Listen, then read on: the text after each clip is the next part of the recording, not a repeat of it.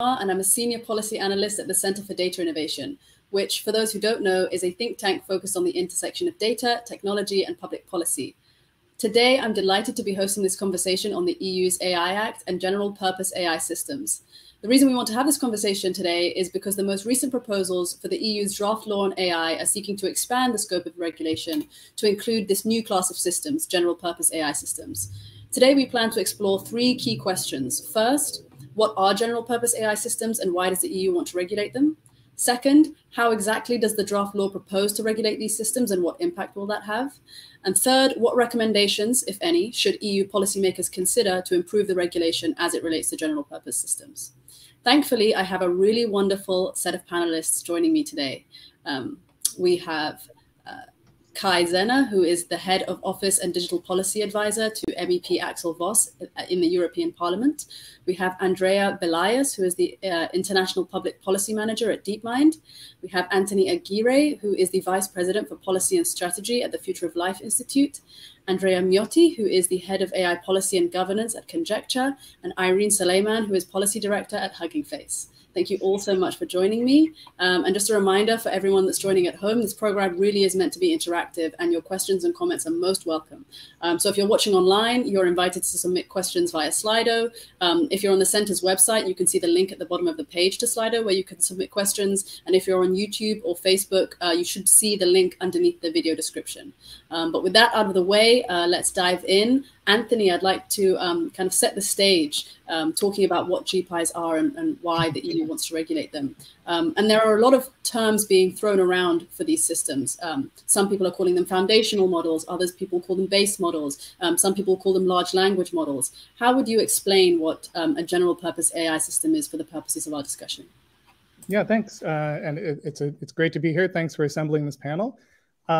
I think it's first important to be clear that general purpose AI system as a term is not really a term of art in the field of AI. It's kind of been used here and there throughout history in quite varied ways. But we can talk about why we're looking at such a term and what it might make sense to include in it. So as motivation, I would say, for much of the history of AI and machine learning, systems, when we're lucky and when successful, gotten pretty decently good at some task that they're specifically designed or trained to do, like image or voice recognition or chess playing or search or whatever. But something interesting has happened in the recent years, which is that AI systems have started doing successfully things that were not designed or trained to do at all. Like if you take OpenAI's GPT models and other large language models, so-called, really all they're trained to do is predict the next word or symbol in a sequence. That's it. They're just trained to accurately predict a word given a sequence of text before it. But they can be adapted to perform or perform with like a little bit of extra training, all kinds of different tasks like translation, composing essays, writing code, taking exams, summarizing text, even surprisingly doing arithmetic or playing chess, albeit very badly. And there are other systems, not just large language models like DeepMind's Mu0, which is based on the same sort of learning engine that powered the amazing AlphaGo to victory over Lee Sedol, can master pretty much any game you let it play. You don't even have to tell it the rules. It just learns the rules as it goes and learns how to play the game at sort of superhuman levels. And we're also seeing new abilities kind of surprisingly emerge from combining visual and text processing or diverse training regimes, like in DeepMind's so self-described generalist agent, Gato, that does many, many different tasks it's trained to do, but also lots of ones that it wasn't. So when I ask myself, what are we to make of this? I think it's fair to say that this kind of points towards, though it's not really the same as, the sort of artificial general intelligence that companies like DeepMind and OpenAI, among others, are working to build. That's also a hard term to define, but there have been some efforts made. So for example, in his 2017 paper, Francois Chollet defined general intelligence in terms of the ability to efficiently acquire new skills. So that's one hallmark of kind of human intelligence. We're really good at it. In another seminal paper, Spanish researcher Jose Hernandez Arroyo defined generality and intelligence as the breadth of tasks at which a system is competent. And then there's also this sort of colloquial notion of artificial general intelligence as like this human-like, broad, flexible kind of intelligence that can do all kinds of learning and performance tasks on all kinds of domains. Now, we don't have that sort of artificial general intelligence today, and it's unclear when we will by whatever definition. But I think the trend and effort toward more general systems is very unmistakable. I mean, this is just the direction we're going. And I think we have to talk about how both today's and tomorrow's systems behave and talk about them in a way that captures this key characteristic that they can learn and do many different things, including ones that they weren't originally and intentionally designed or trained to do, because that's been sort of the paradigm of AI up until now. So I think that's the new thing and why we're looking for this new definition. Thanks, Alex. Anthony touched on DeepMind's Gato and AlphaGo, AlphaZero. What elements of general purpose systems, be it things like how they're trained or their capability or their generalizability, make them different from, what we might term narrow purpose systems? What makes them different? I mean, there's several elements that make them different. First of which is kind of their scale, their size, which is significant in terms of parameters, in terms of data sets, in terms of compute use, in terms of capabilities. They also tend to be able to undertake a wider set of tasks and activities. So Anthony mentioned Gato, which is a generalist agent that DeepMind introduced a few months ago, and it's able to perform over 600 tasks, from playing Atari games to moving a robot arm. So that's kind of the scale of activity is also much broader. Anthony mentioned MuZero, which is an interesting example for us. Internally, we're trying to see whether it fits under the JPI's definition, because it's not really a pre-trained model.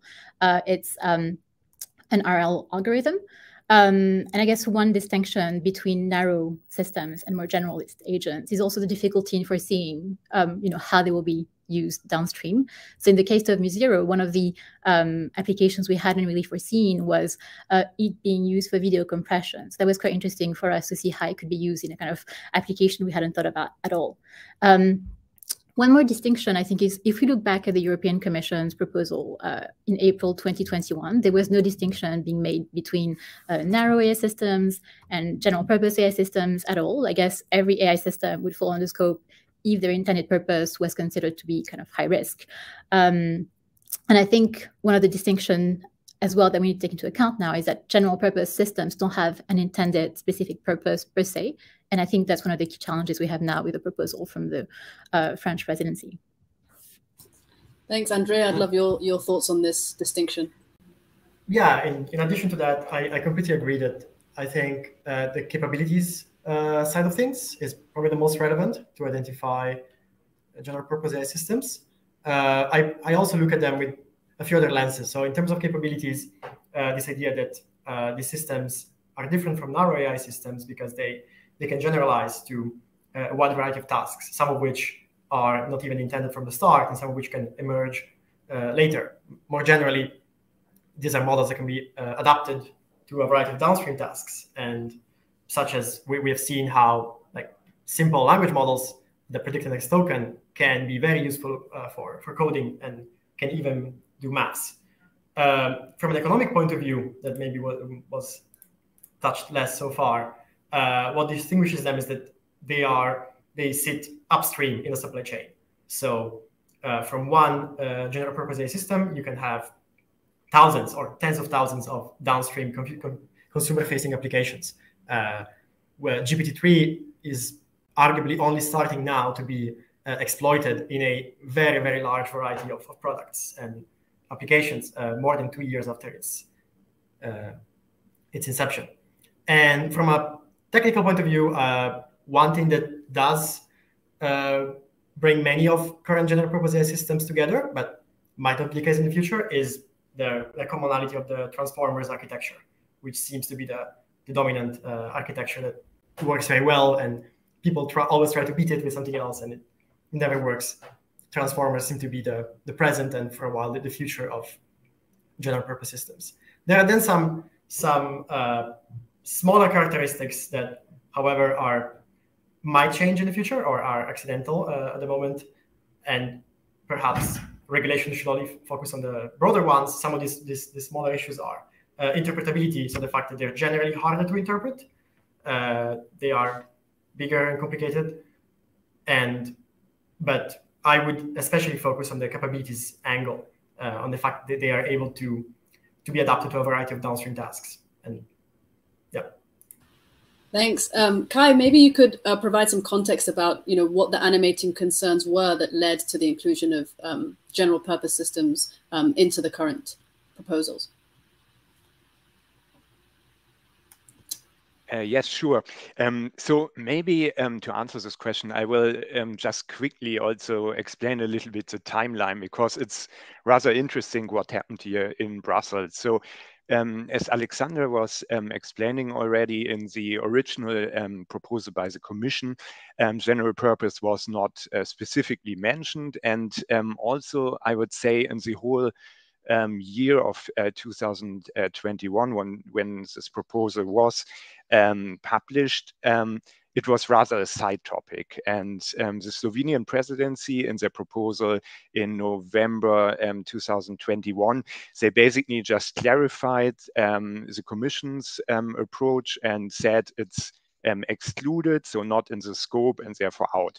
And then, yeah, I need to say Future of Life Institute, so Anthony's colleagues here in Brussels did a really good job, because it was them and a few other stakeholders that were underlining that there are potential risks and that we should maybe include it in the AI Act, or at least have a broader discussion about potential misuse or certain developments. And then first the French presidency and their new proposals in May 2022 were adding several articles, and then also later on the European Parliament, so also the EPP group, the Conservatives and the Liberals also proposed, let's say, new articles that are covering general purpose AI systems. And now back to your questions.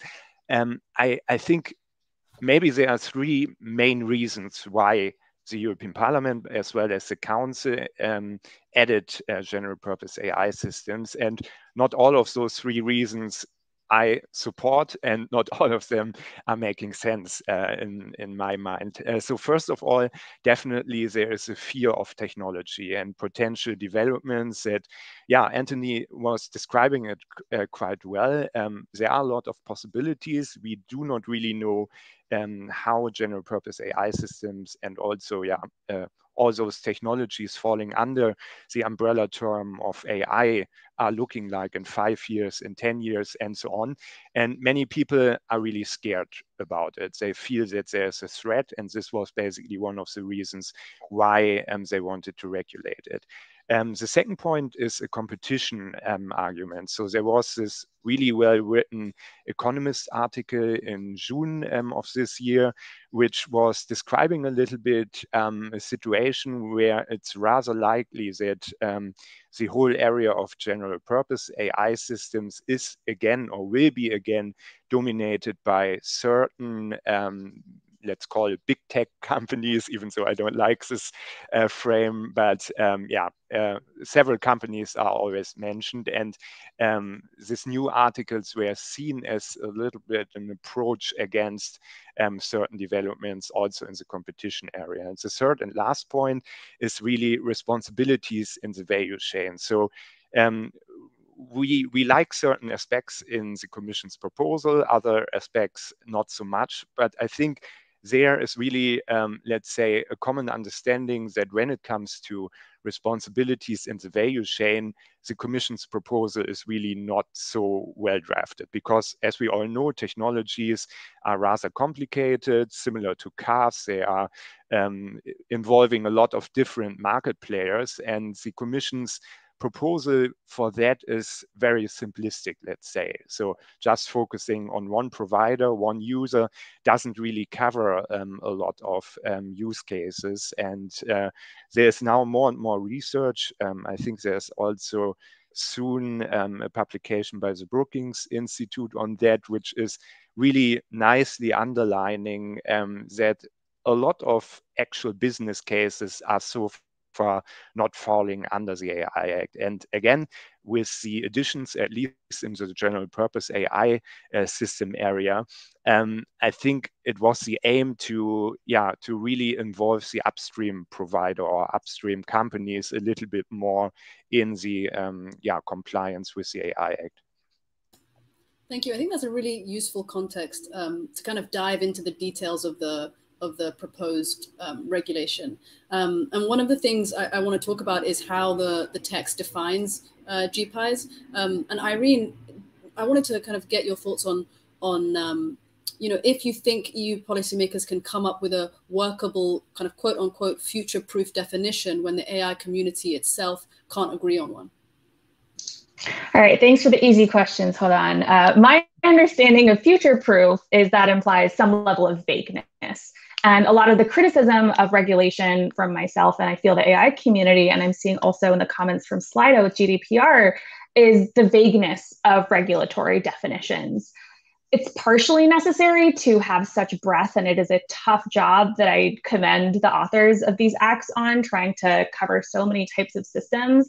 But it sounds to me it would be more helpful to taxonomize sets of systems and use cases where they would be most likely to fit an existing risk-based framework. So for example, a language model. So this is a predictive model that predicts the next word given a set of words.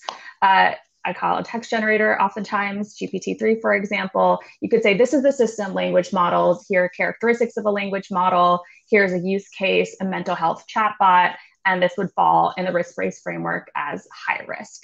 Something that just spells it out a bit more would be easier to follow. That could be prescriptive and not future-proof in that sense, but the way that the AI advancement is going, future-proof is a real tough one to hit. Yeah, jumping on this idea of not necessarily using a definition, one of the way that the text defines GPIs are those that have kind of generally applicable functions, but some of the examples that it includes appear in narrow purpose systems too, things like pattern detection. So Alex, what do you think of using a definition versus things like checklists or kind of, what Irene said? Yeah, I mean, what Irene said makes sense. I think there's a general acknowledgement that the current definition proposed for GPIs is far from being very robust. I think just to go back to what we were saying about the term GPIs, when we think about it, it's an acronym that no one was using or aware of 4 months ago. And the fact that researchers and the AI community can't agree on what term to use is actually quite important, because how can you define something without having properly scoped it or kind of found the right term? So there are inherently some limitations if we want to use the umbrella term of GPIs. There are some proposals to have a definition and have, in addition to it, a list of criteria, which seems to make sense. The criteria would assess the depth and breadth of a GPI's performance. There could be questions like number of tasks that it can undertake, or whether it can perform on a task it hasn't been trained before. I think that could help, but I think it would still not solve the fact that GPIs is not a perfect term. Andrea, what are your thoughts on this? Yeah, I think no term is perfect, but I think in the AI community there is a bit more consensus. In the end, I see the AI community as being at least in partial agreement that the word foundation models is a good term that captures the essence of these models and defined by Stanford High as models that can be adapted to a wide variety of downstream tasks. And there's a difference, of course, between the AI community and regulators and policymakers, as the AI community is driven by engineers, which can deal with more fuzzy concepts and don't need legal definitions to go ahead. Obviously, with regulation, we do need some stricter legal definitions, and that's where we need to shift gears and go into more precise definitions, because we can operate with fuzzy ones. However, there are many ways to address this. Some of them are quite ambitious, but I think they're feasible. For example, one of the ITRE texts of the ITRE opinion on the AI Act was suggesting an idea of an EU benchmarking institute, or there have been other ideas about similar work at the EU level to the one that is done by NIST at the US level, to essentially have benchmarks to test models for their generality and their ability to show emergent capabilities. From the AI community itself, we have Big Bench. We have all of the work done in Big Bench, which is to benchmark existing language models and see what emergent capabilities they might have at larger scale or existing scale. So there are some ways to maybe be even more precise and less fuzzy on generality they can be inscribed, and they might come either directly from the act or from secondary legislation afterwards. But I'm quite hopeful that we can find a way to define generality for regulatory purposes as well. Irene, thoughts on benchmarks? Yes. Whew. So I'm glad you brought up, Andrea, this question of benchmarks, and it speaks to conformity assessments in my eyes from the EU AI Act, but also from the AI community side. My dorky dream is for state-of-the-art performance to not just mean technical accuracy, but to include the qualitative aspects of a system like fairness and privacy protection. I'm seeing in Slido as well these responsible AI ethical considerations, value alignment that often is not incentivized from a product standpoint. So people help me realize this dream if anybody's watching and working on this.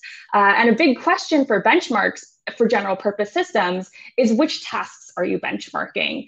Never underestimate a bored teenager with decent coding skills and an internet connection to find use cases that you might not have thought of. But also when you're evaluating these systems, there's no set of standards.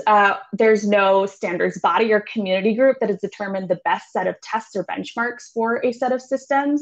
So to cite myself, as I love doing, last year I ran the process. I published a paper which was spotlit at NeurIPS in December, Process for Adapting Language Models to Society. My co-author and I ran behavioral tests and what we called capability tests on GPT-3 and some fine-tuned and different models.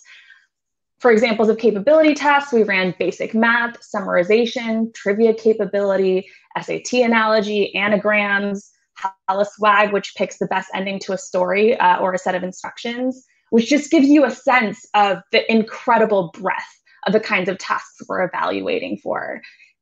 What is an appropriate set of benchmarks in the capability, in the qualitative, in the behavioral side, and how can we get public sector guidance on this for something so general? Thanks. Kai, another kind of element of the definition is GPIs that might be used in a plurality of contexts, but it isn't entirely clear if a system that's used in 2 or 3 contexts is a GPI, or if it has to be somewhere in the hundreds. Do you think that there should be a line drawn, and if so, where? Yeah, it's a good question.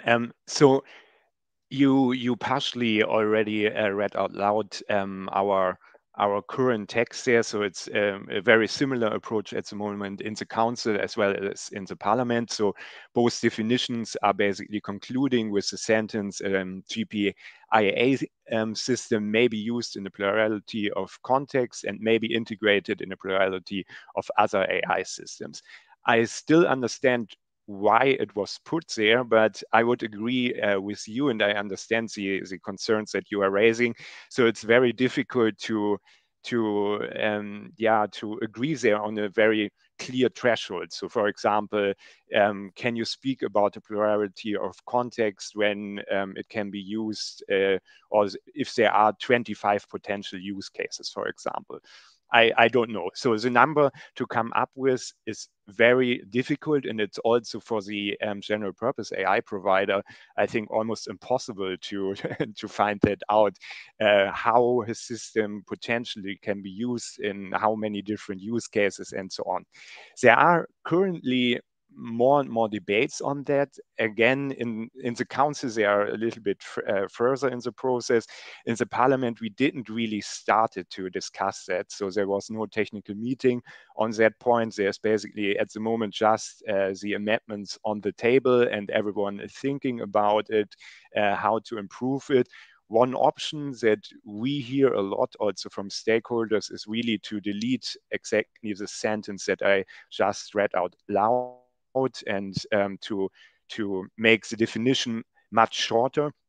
But in the end, it could even happen that we completely delete this definition, maybe even delete the inclusion of general purpose AI systems again, and solve it, for example, by an improved responsibilities in the value chain article. So it's currently this new article 23A, which I think could really help if we make it clear that upstream and downstream there's a fair burden sharing.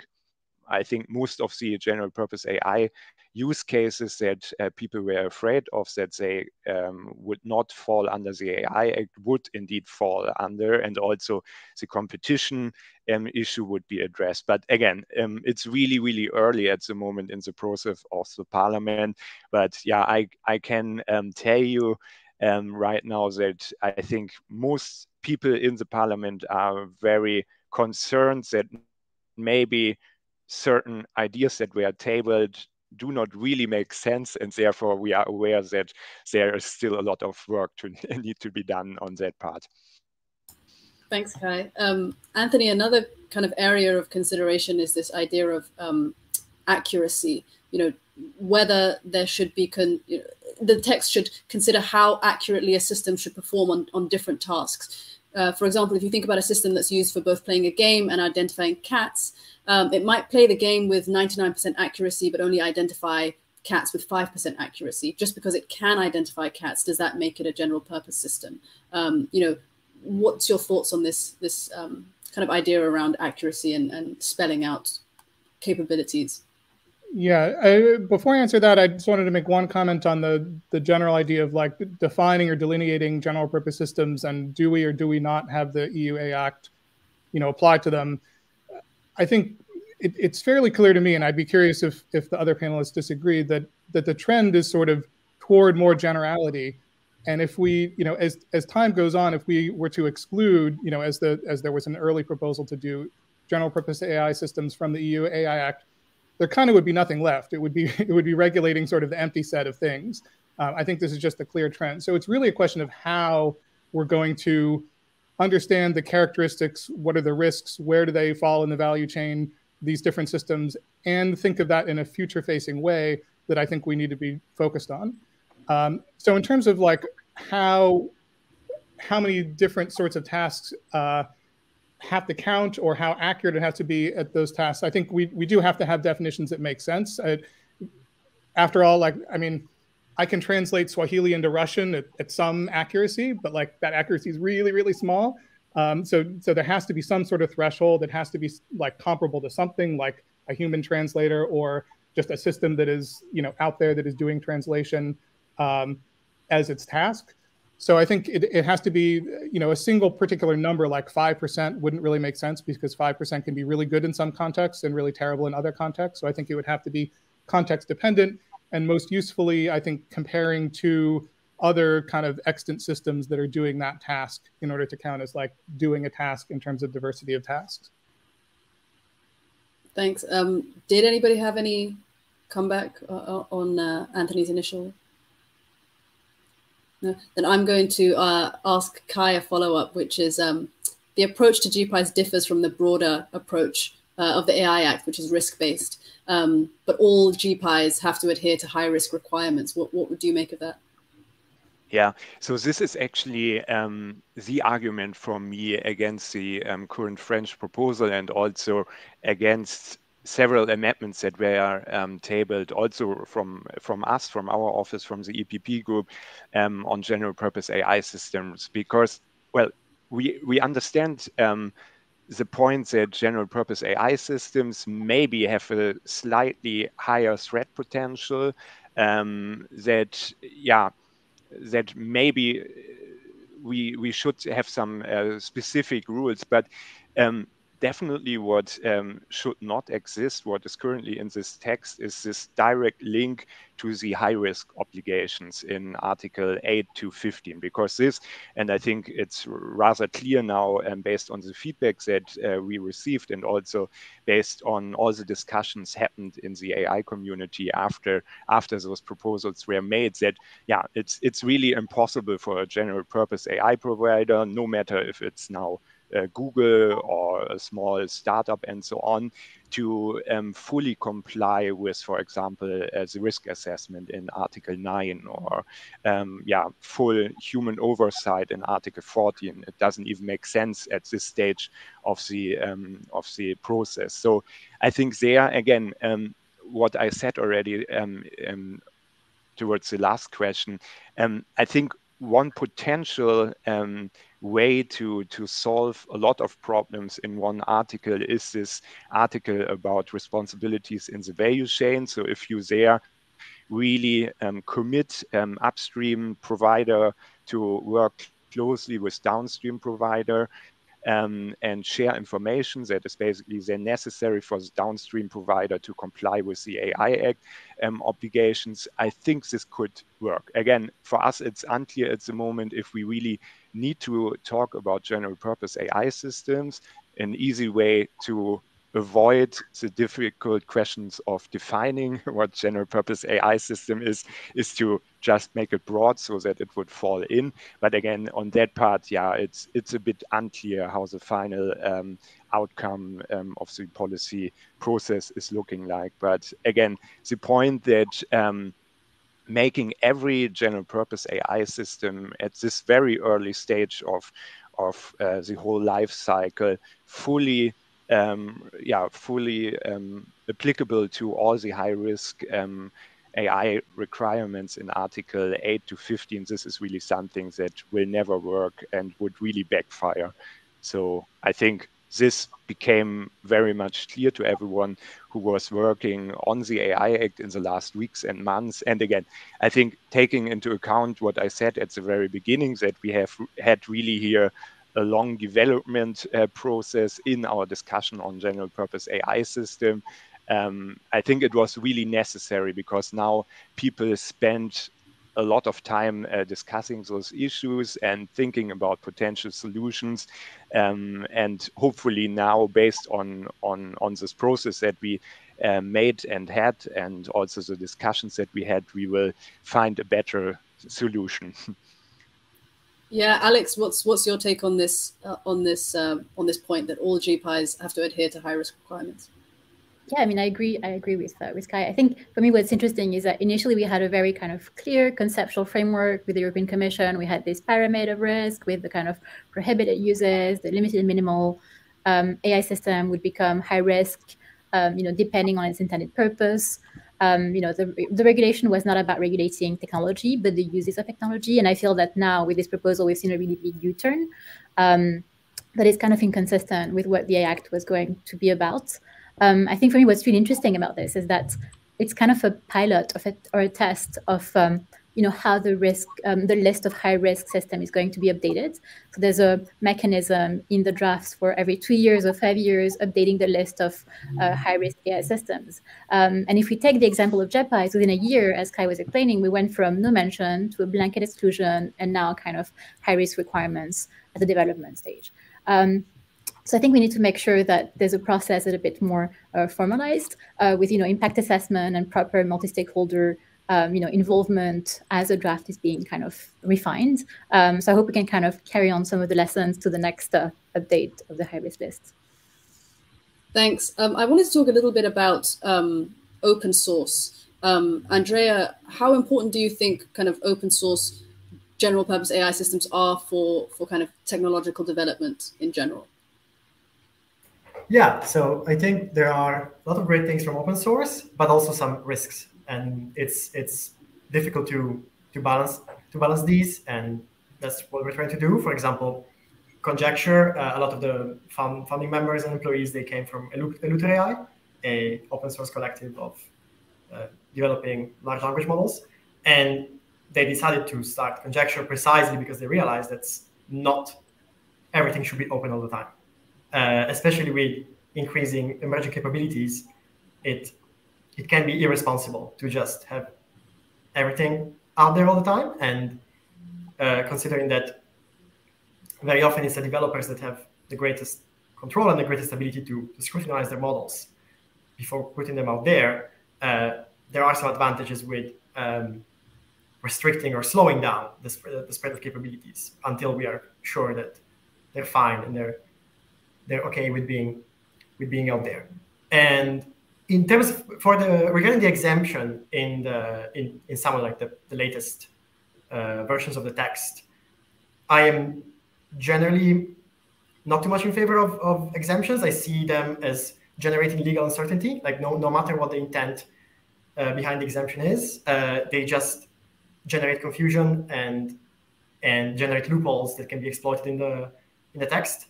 So, for example, a developer, if open source models remain completely exempt, a developer who was considering having a model closed source could open source it to bypass some of the requirements.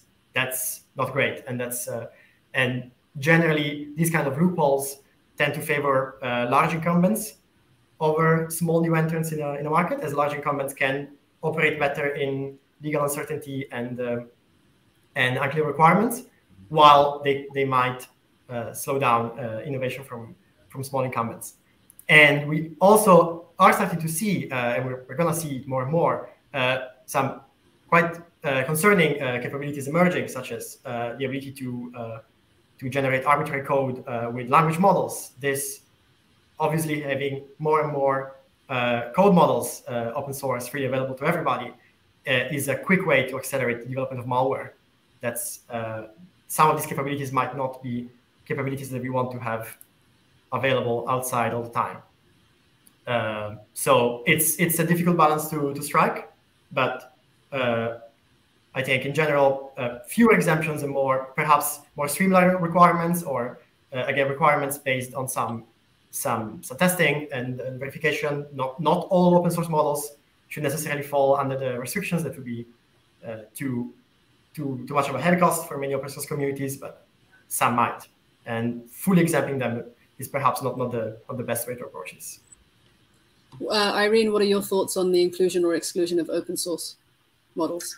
Well, first, I want to give a big +1 to Kai and Alex's comments on your previous question. And I definitely agree with Andrea's take here, really vibing with this panel's answers here. So I see model release as a gradient, where at one end we have closed, not accessible outside an organization such as Imagen, and the other side is fully open, downloadable, accessible, well-documented, like Big Science's Bloom. And why I'm so excited about openness, open source, is these really complex general purpose systems need many perspectives to be able to truly evaluate and understand the many aspects, such as the biases of it. As Andrea was saying, there are a lot of risks that come with opening increasingly powerful state-of-the-art systems, and there needs to be guardrails. This is also where I would love to get guidance from the public sector. I think a relatively low-hanging fruit is transparency in these bot disclosure laws, guidance on technical watermarking or mandatory labeling, so users are aware if an output they're engaging with is human or AI generated. And having engaged with millions of AI generated outputs, I myself can barely differentiate. Usually not. They've gotten quite good between what is human and AI generated. So for specifically hindering innovation on the open source side, I think that the public institutions need to be cognizant of concentrating power among high resource labs as well, and how to guide openness to responsibly leverage the many perspectives that we need in capabilities research. Thanks. Anthony, I'd love your take on the responsibility of compliance. Who do you think should be primarily responsible for complying with these requirements that we've been talking about, and why? Should it be operators of the system, or more so on the developer side, or how should we balance the responsibilities? Yeah, I think the ultimate goal of this piece of legislation is for safety, to keep the public safe, and we have to think about what is the most effective way to do that. And how do we want to match up the responsibility for making sure that AI systems are safe with the capability of making them safe? In particular, if you think about the GPI systems like where we've been discussing, capability really requires two things. First, there has to be access to the model itself so that you can test it, interrogate it, play with it, filter it, red team it, and so on. And it also takes a lot of expertise and labor to make these large models safe, like huge teams of people often, from what I understand, to really bring them just into like basic civility, if you will, from their sort of untamed initial state. And I think that's likely to become more and not less the case as models become more general and more capable and do more tasks.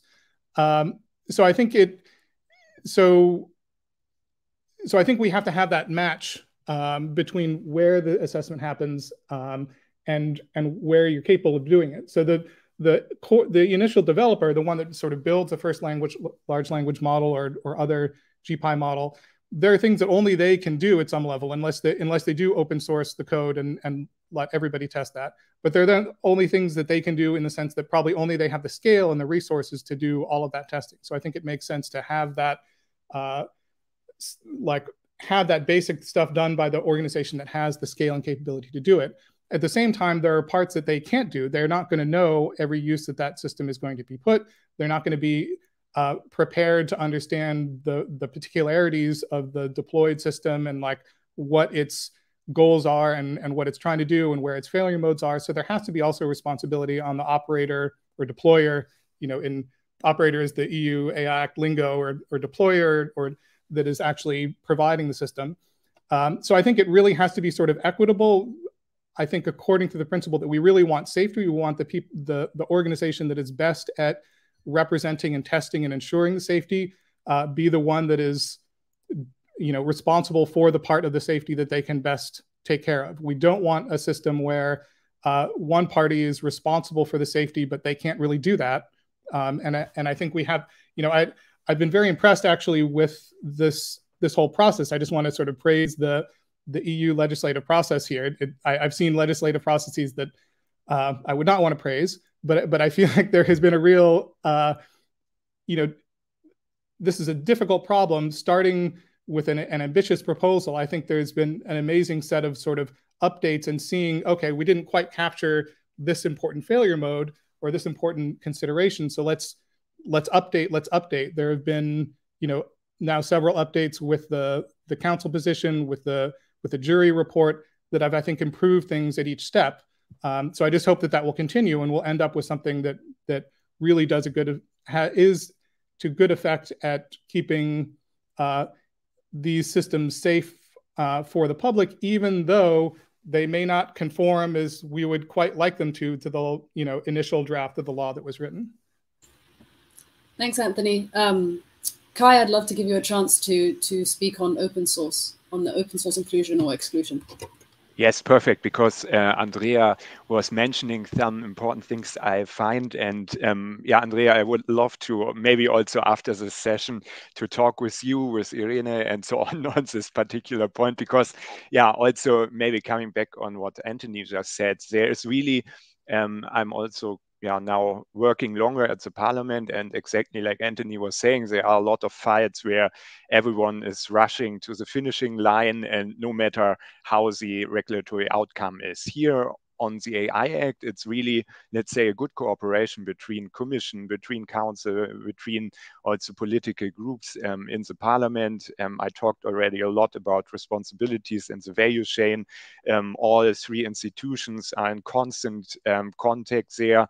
Really, it's really like at the university, we are trying to work on improvements in the text. And the same applies to open source. It was something that actually the Greens and the Liberals were bringing in the jury committee. And yeah, we had definitely the feeling that some of the proposals on open source that were floating around here in Brussels were really dangerous, and we are going really against the very concept of open source. So some people wanted to make every individual, the example was already being made, in any individual student that is working in the open source community on a certain system, make him or her fully liable or responsible if later on the code, for example, is being used in an AI system, and this AI system is violating some fundamental rights. And again, in our understanding, this would really destroy the whole concept or the whole idea behind the open source community. And therefore, for us, the current solution that we found and agreed up on in the jury committee is at least going in a really good direction, because we are saying that no actor that is working in the open source community is liable, responsible for certain flaws in the code, for example. But once the product, the AI system, based on at least or with at least some parts on open source is being commercialized, so is being placed on the market, then of course the whole AI Act and all the responsibilities, if it's, for example, then a high-risk AI system, would apply. And personally, I think, again, it's at least a very good step forward because it clarifies what the situation is when there is, for example, an AI system developed by a larger European company, but this company is using a lot of code that is coming from open source AI projects. But also on that part, again, we are still up for feedback, and if you guys are convincing us that our solution now is still not perfect or certain elements are missing, we are extremely happy to take this into account and make further changes. On that note, Alex, what are your thoughts? Yeah, no, I just wanted to jump in the question because how open source contributes to scientific innovation, I'd really like to mention our AlphaFold example. Even though I'm not sure it could be classified as a JEPI's, AlphaFold is our protein folding prediction system. And when we developed it, we decided to open source it, and we partnered with EMBL, so the European Laboratory for Molecular Biology, and kind of create a database where it was freely accessible. And I guess for us, we have teams that are multidisciplinary at DeepMind, but still, we just, there were so many downstream applications of AlphaFold we couldn't possibly think about. So giving away the data and the system itself and kind of open sourcing it was really a way for us to accelerate drug discovery and fundamental research. And it's been a year since it happened. And it's been really interesting seeing that 500,000 scientists from all over the world have been using it. And just to go back to the risk point that Andrea mentioned, before doing so, we wanted to make sure we were on top of all the safety and ethics of it as well. So we spoke to over 30 experts, biologists or biosecurity experts to also understand what was the potential applications. So I think what's really important in these discussions as well is for companies to also develop a risk management culture and cultivate it. And I feel that's kind of maybe a missing piece of the discussions in Brussels and somewhere where a lot can be learned from NIST that's developing this AI RMF. Which is really about empowering with guidance companies to understand how to kind of measure, map, manage risk.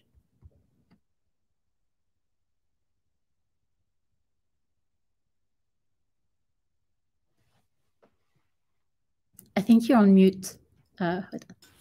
Thanks. As the host, I had to be the one to break that barrier and do it at least once. I wanted to thank you. I wanted to use the last 15 minutes to turn to audience questions, and a couple for you, Kai.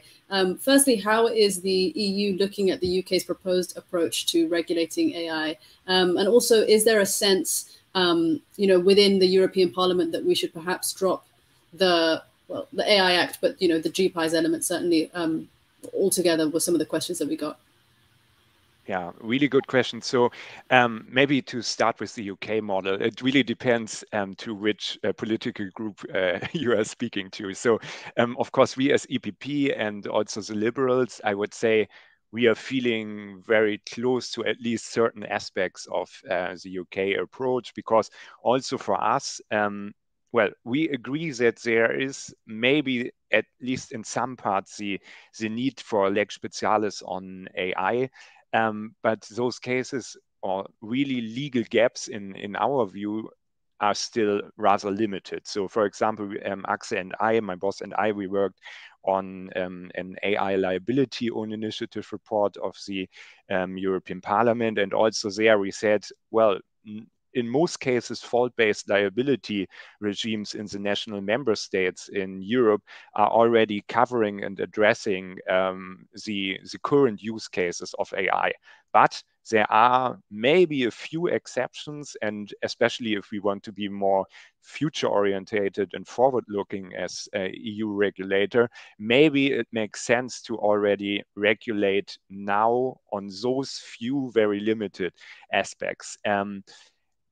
And taking this into consideration or into account, the AI Act for us as EPP was maybe a little bit too ambitious. So we really see that, or it's our understanding that the second wave of AI, so mainly machine learning, deep learning, there is a lot of acceleration in the last years. And again, we don't really know where we are heading. We don't really know what AI systems of the second wave of AI systems would really materialize in 5 years, in 10 years. So again, our feeling is maybe it's a bit too early to come up with such an detailed, let's call it hard law.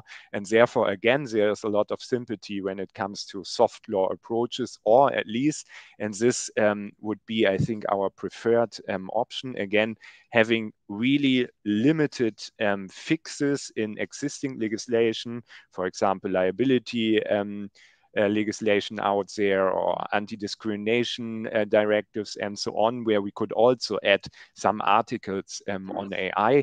And maybe on top of that, I think our group would also have supported very much some, let's say, high-level framework, maybe also taking ethical standards into consideration. So a little bit what the OECD and also other international organizations we are developing. But, and now I'm coming to the second part of the question, I think it's similar to the United States and Europe and other places in the world, at least democracies, that once you are starting with a regulatory process, it's almost impossible to stop it. So we again would have maybe wished another approach by the Commission, but now that they made this proposal, now that in the Parliament, in the Council, we have ongoing discussions based on this Commission proposal, the chance to make a radical turn and really put it aside and say, okay, look, we wait for 3 more years and give it another try, I would say the chance is almost zero. So one of the prime examples that I always like to make there is e-privacy regulation. So e-privacy regulations, the impact assessment came out, I think, in late 2016 or early 2017. They wanted to finalize it together with the GDPR, so really focusing with e-privacy on communication data and privacy only. But Council and Parliament couldn't agree on one version, and now we are still in the trilogue, still in the negotiations, and informally, everyone agrees that this whole proposal doesn't make any sense anymore, because now we have AI Act, we have Data Act, we have a lot of other DSA, DMA, and a lot of new legislation. But yeah, again, to pull the plug would require really strong leadership and also going against some staffers in the Commission that spent a lot of time in the proposal and so on. And therefore, I do not know any example from the European Union. I would be surprised if something like this would happen in the United States because of the aspects that I said. Thanks, Kai. Another one of the questions that we got, Andrea, was, is there no fear that only the biggest AI companies will be able to tick all of the boxes and that EU SMEs will fall in the cracks? But actually, one of the articles seeks to exempt small organizations. Could you talk a little bit about that and your thoughts on that? Yeah, sure. So, well, following up from my previous point, I already said I'm not a fan of exemptions. They generate loopholes. I understand why they're there, and I understand the idea of helping smaller businesses that indeed face tough competition in this industry.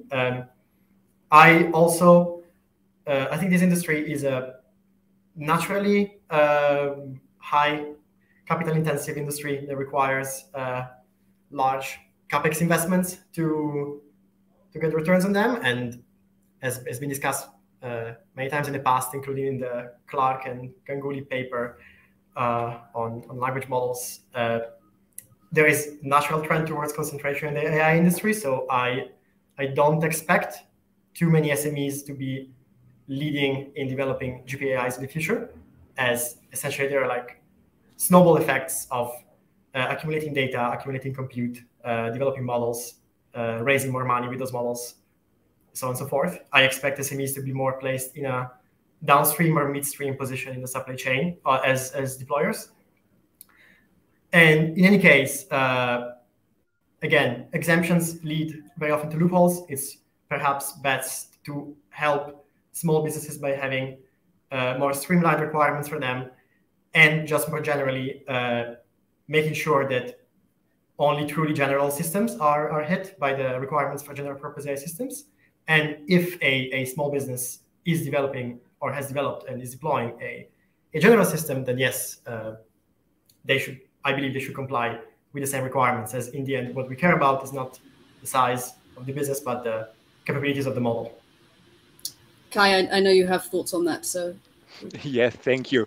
So no, I completely agree with what Andrea was just saying, and the council was putting in their proposal also this new article 55A paragraph 3, which is the so-called SME exemption when it comes to general purpose AI system. And I think logically and also legally, it doesn't really make sense. If we agree that we should put general purpose AI systems in the scope, for instance, because they are posing such a big threat and therefore should be harder regulated, then why do we exclude SMEs? Because as Andrea was saying, also SMEs could, in this narrative, produce or develop very dangerous general purpose AI systems. And yeah, I think it's really the wrong approach, because also if you are concerned from an competitive angle, like I think the French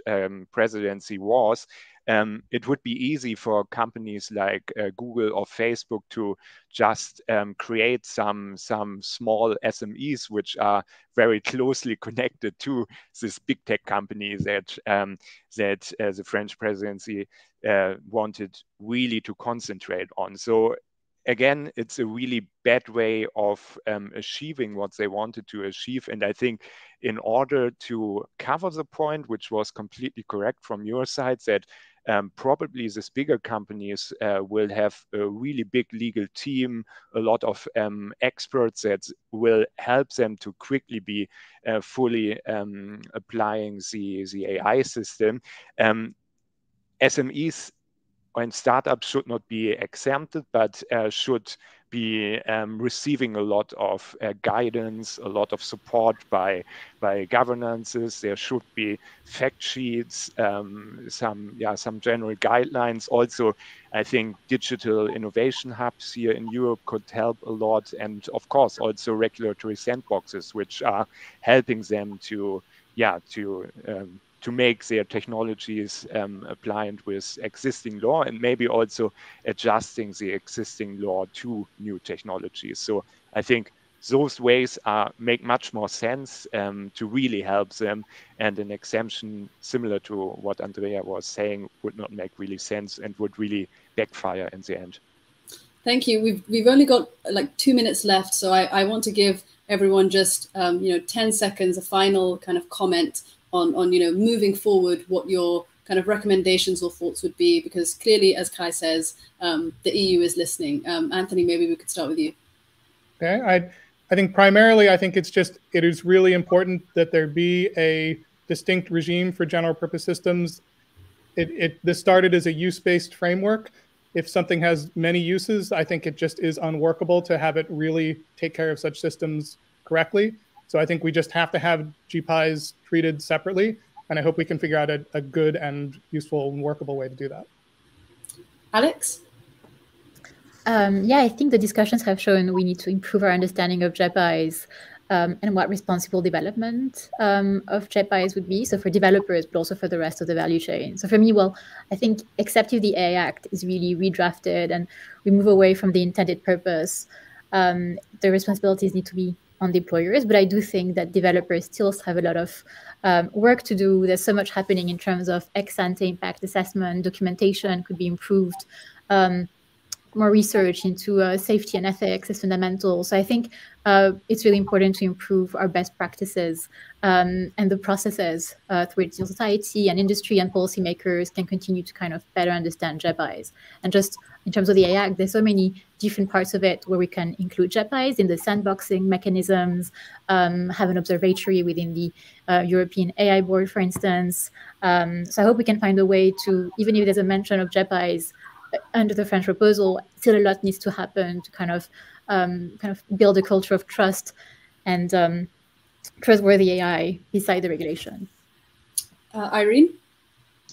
It is critical to work with many disciplines, from technical experts, ethical practitioners, social scientists, and especially with underrepresented groups, to provide specific technically implementable guidance on general purpose systems to not hinder, but to guide innovation in the right direction.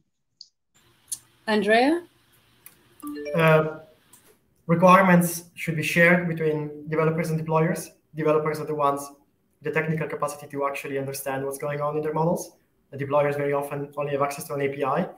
It's very difficult with just access to an API to do a lot of things like reinforcement learning with human feedback, fine-tuning, and other things. So there should be an equitable distribution of the regulatory burden between developers and deployers, and hopefully we can find a good balance here.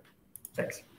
And last but not least, Kai, any final thoughts? Yes, thank you. So maybe 2 points. So first of all, I think we are on a good track right now, but yeah, as I said several times, we are very much open for feedback. I think I can speak for all involved actors, and we are still trying to find an improved solution on that. And maybe as a second point, because we didn't talk a lot about the AI board and the whole enforcement body. And I completely agree with Irina's point that we should involve a lot of different actors and have a lot of different perspectives. And I think also there is a positive development, starting with the DMA, which has a high-level expert group. And we try to reconstruct the AI board also in this direction, that there are really representatives from civil society, from international or at least European standardization organizations, and so on. And I think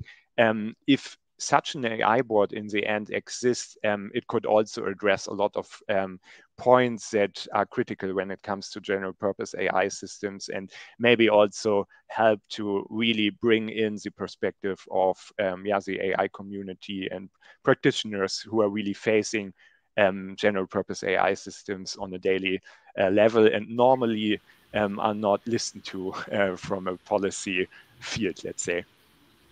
Well, thank you so much. Thank you all of you for your insights, and thank you everyone for joining and your questions. This has been a really useful conversation, and I'm really grateful. So thank you so much. Thank you.